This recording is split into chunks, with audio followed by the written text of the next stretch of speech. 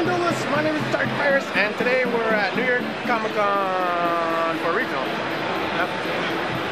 New York Comic Con for regional, and I already signed up. And it's at 12, and let's see how it goes. Yes, Yugi's on my side, and part of the cards. Let's do this.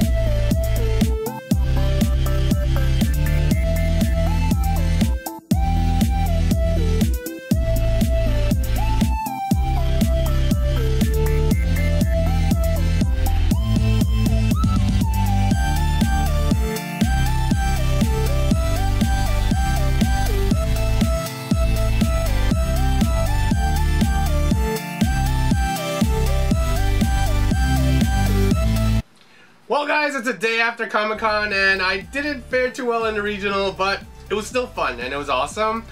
And I did other things at Comic-Con.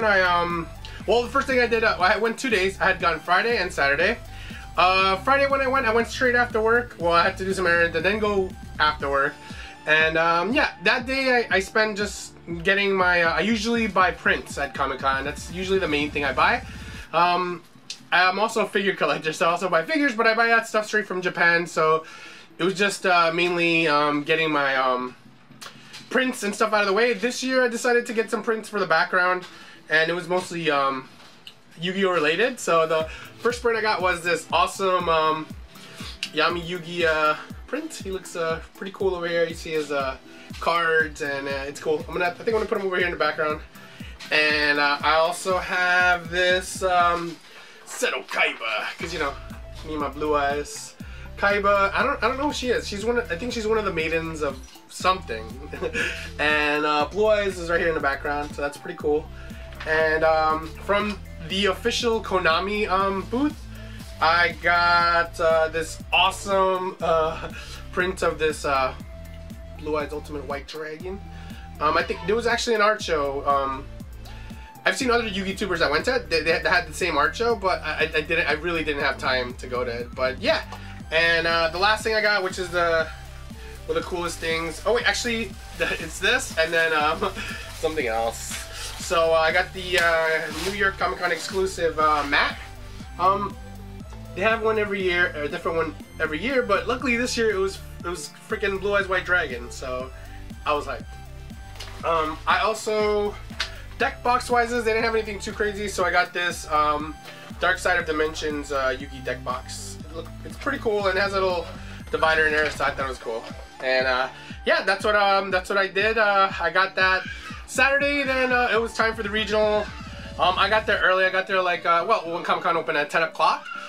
The regional was at 12, so I went up and they started taking they started taking deck lists at 11. So I hung around.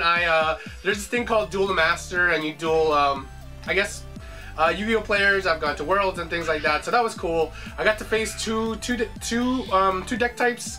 One was Marincest with the Paleos and Frogs, because I guess the new Chaos Impact is supposed to have some support for Marincest.